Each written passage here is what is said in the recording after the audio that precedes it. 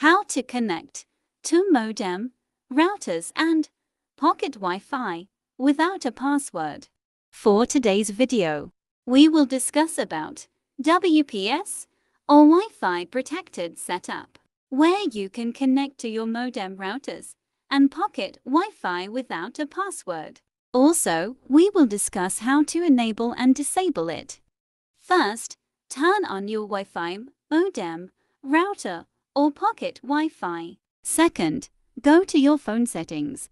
Type WPS on search column. Click WPS connection. This will appear. Follow the instruction. Number 3. Press the Wi-Fi protected setup button on your modem router, pocket Wi-Fi, with this symbol.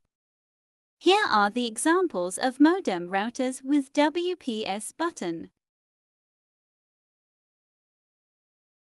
Number 4.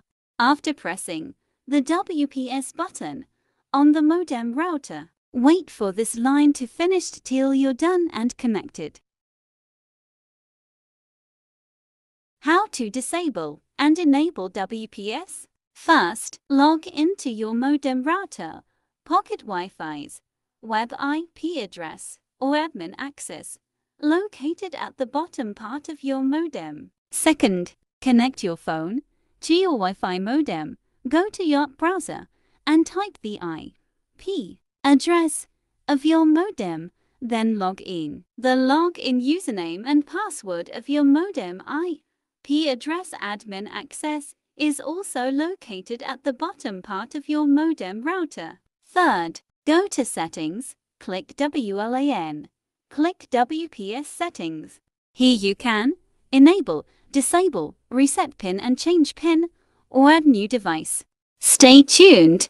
For next video, we will discuss about how to know Wi-Fi passwords.